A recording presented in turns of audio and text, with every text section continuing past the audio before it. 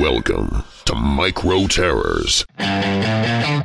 Scary stories for kids, where it's always the spooky season, full of chills, thrills, and spine-tingling spooks.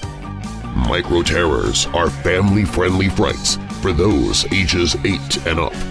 And while our stories are for younger ears, we are still talking about things that go bump in the night, and some children may not be able to handle what others can. Parental consent is recommended. Now, for tonight's Micro Terror.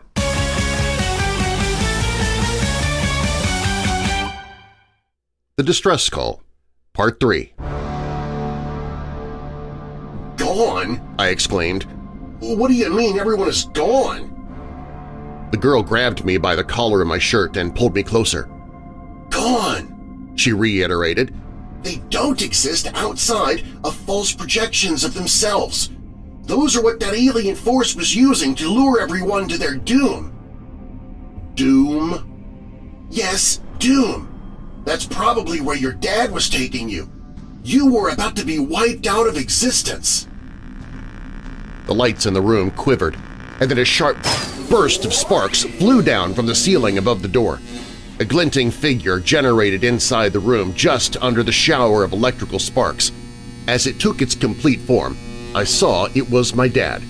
Well, now I knew it definitely wasn't my dad, and all the alien sludge people projection stuff this girl was spewing was dead on. "You're not my dad!" I howled. But you want to see him, don't you? The glitchy projection said. It hadn't glitched before when everything was calmer, so I could only imagine that the stress of the situation at hand was creating its current unstable presentation.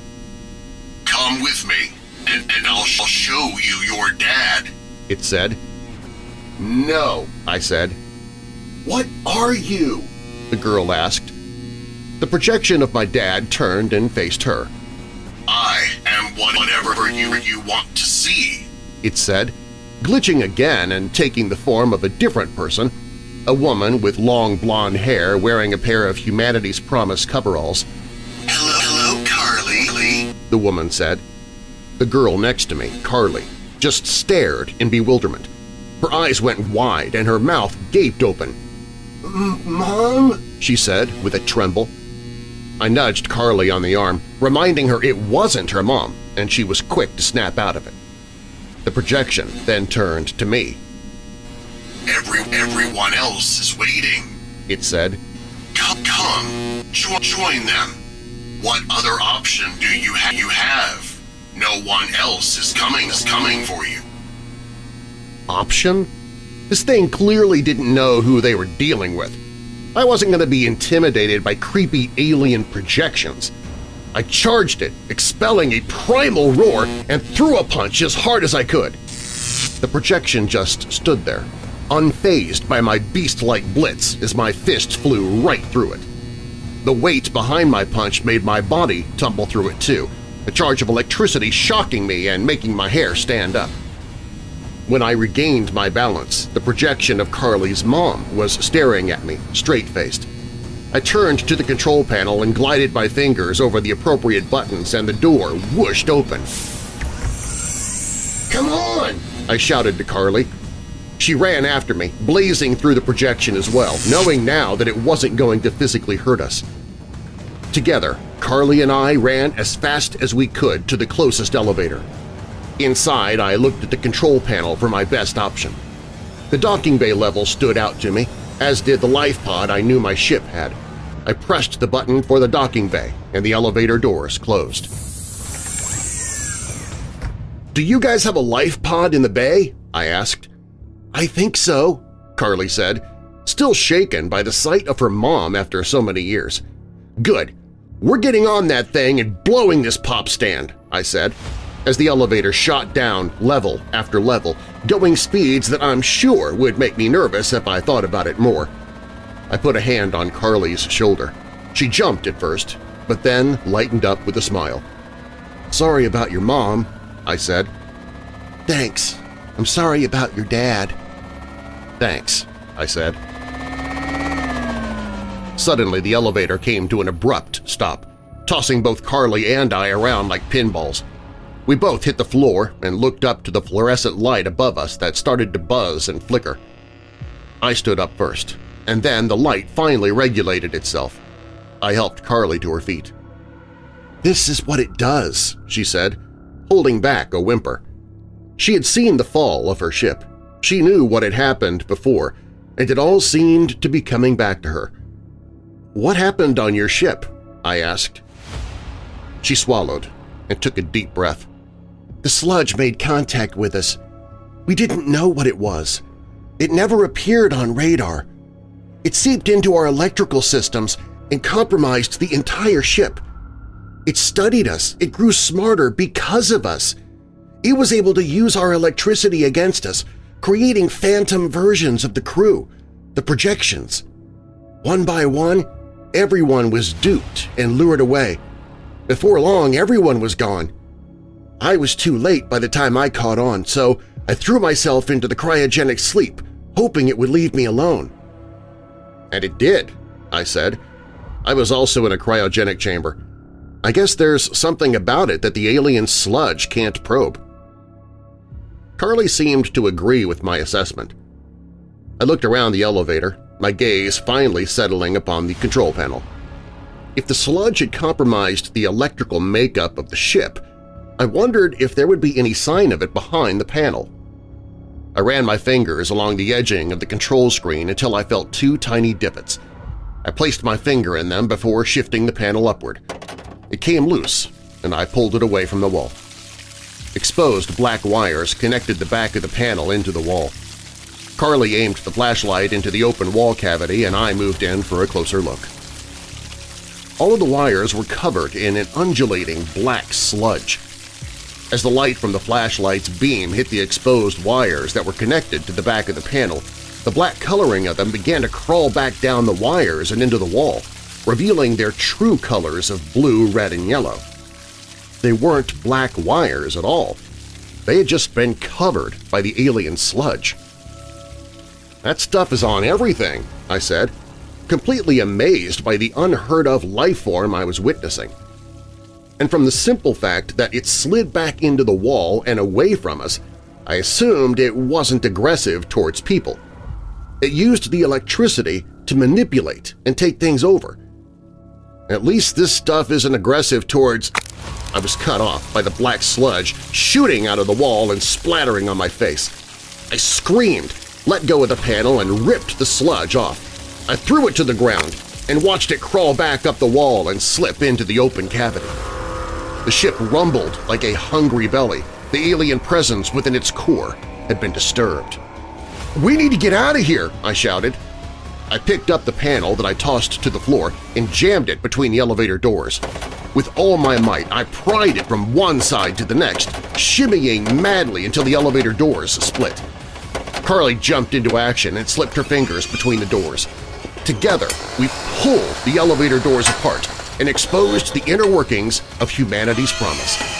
It was a conglomeration of wires, steel fixtures, crisscrossing beams, and computer systems, all heavily tainted by the alien sludge. I leaned out of the elevator and looked down. That's where I saw the level in which the docking bay would be. "Come on!" I commanded. I helped Carly out of the elevator, and together we climbed down the steel fixtures and beams, careful not to touch the sludge. When I felt comfortable enough to just drop, I did. Carly followed suit. We hit a metal landing with a steel door in front of us, the door that would have opened if our elevator had made it down this far. The sludge was waking up. I could hear it squelch and moan in its own alien ways. It seemed to be alert, wise to our plan of escape. There was a sensor pad on an upright beam next to the steel door. Using my skills, I ran my fingers across it in a pattern that I knew would unlock it. And thank goodness it worked. Just as the sensor chimed and accepted the security pattern, a glob of the black sludge fell down next to us. The impact sent it splashing in every direction. Carly shrieked and grabbed onto me. Another glob dropped next to us, followed by another and another. It was raining alien slime. The steel door hissed as it opened. And when we turned around to walk through it, we were startled again by the sight of my dad. The defective projection stood there, its image glitching in and out. It was the most unstable I had seen yet. His eyes flashed white before completely vanishing, leaving 2 gaping holes of static. His voice boomed with a haunting distortion. "There is nowhere to go," he said, his voice seeming to come from everywhere all at once. A second projection sizzled to life next to him. It was Carly's mom. Her eyes were gone too, replaced by 2 white-hot glowing orbs. Her voice was choppy and deep. "Follow us, Carly. We can all be together again." I grabbed Carly by the hand and screamed, "Run!" Together we blasted right through the projections and into the corridor that led to the docking bay. We turned a corner just as another projection appeared. It was Charlotte. She stood in the middle of the hallway with an ornery smile and tilted head. "Found you!" Her sweet, giggling voice reverberated all around us. I resisted the urge to stop and kept running, blowing right through her as well. Carly and I drifted around another corner where I saw a yellow and black striped door up ahead. It was the docking bay. I prayed the escape pod was still there and capable of flight. We skidded to a stop in front of the door, and I frantically assaulted the control panel until the door hissed and split open. A deafening roar erupted from within the docking bay. As the door completely split apart, the lights inside the docking bay flickered like an unhinged light show. Carly and I stood in the threshold of the bay, looking in on a surreal sight, a conjuring of all our fears. The creature that consumed most of the bay was scaly and dark.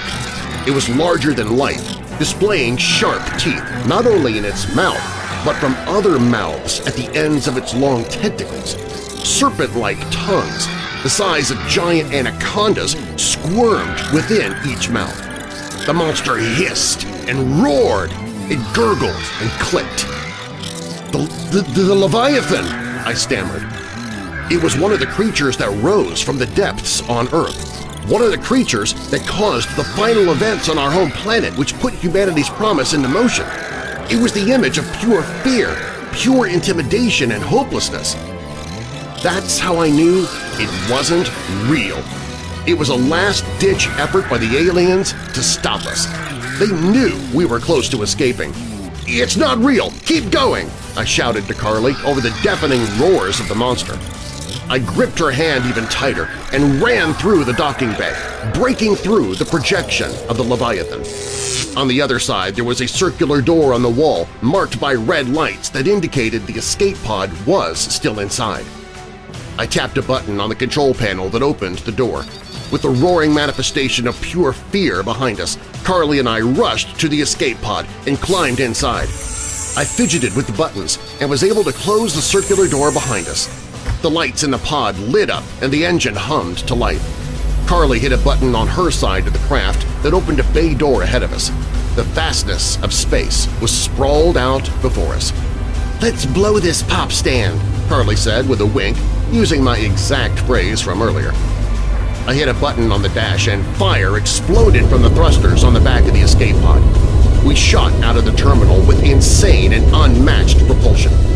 Humanity's promise and humanity's last hope, the 2 ships that were supposed to save the future of mankind, were now nothing more than ever-shrinking dots behind us. I breathed a sigh of relief, but that was quickly interrupted by a sickening feeling in the pit of my stomach. Sure, we had escaped the alien-infested spaceships, but now we were alone on a small craft that would only supply a limited amount of oxygen and fuel. Carly must have felt the same way. Her silence in the seat next to me spoke volumes. She and I both knew that we were the only 2 humans left in the universe now. We had no food, nowhere to go, and no one to save us. The sick feeling in my stomach started to fade, and in place of it, was a fluttering sense of acceptance. Knowing there was nothing waiting for us out there, my body relaxed. There wasn't any use in fighting the inevitable. Carly reached ahead of her and tapped the computer screen on the dash. I glanced over and looked at the fuel meter. It was still at 99%, so we definitely had time to kill. I saw the oxygen level was at 76%. The tanks must have been damaged somehow. Maybe when the thrusters propelled us out of the terminal. It dropped to 75% the longer I looked at it. Maybe we didn't have as much time to kill as I initially thought. At the bottom of the screen, where Carly started to hover her finger, was a red, circular button with SOS stamped in the middle. I watched Carly contemplate tapping the button, which would have sent out a distress call of our own. Even though it was useless, since we were the only 2 humans left, I could see how tapping it would still be enticing. "We have nothing to lose," Carly said in a soft, defeated voice. With the tip of her finger, she tapped the red button. It turned white and confirmed a distress call had been broadcast out into space. The distress signal was traveling the speed of light, approximately 300 million meters every second. I assumed the signal would eventually be lost to time and space, traveling indefinitely until the end of the existence of everything. So you could only imagine the sinking feeling in my stomach when the computer screen beeped at us to say our distress call had been received and acknowledged. A moment later, a confirmation notice pinged on screen that something from somewhere was on its way to us. The end.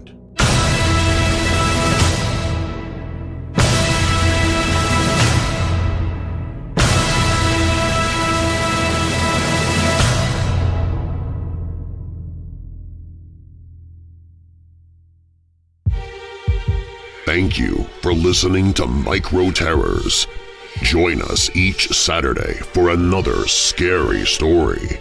For more fun, visit our website at microterrors.com, where we will also have spooky games you can print out and play, like wicked word searches, mysterious mazes, and more. Microterrors.com is also where you can find us on your favorite social media and even send in your own scary story for us to tell. Plus, you'll learn more about our author, Scott Donnelly, who has other horrors for both young and old. I hope you'll join me again soon for Micro Terrors, Scary Stories for Kids. Hey Weirdos! Be sure to click the like button and subscribe to this channel, and click the notification bell so you don't miss future videos. I post videos 7 days a week. And while you're at it, spread the darkness by sharing this video with someone you know who loves all things strange and macabre. If you want to listen to the podcast, you can find it at WeirdDarkness.com/listen.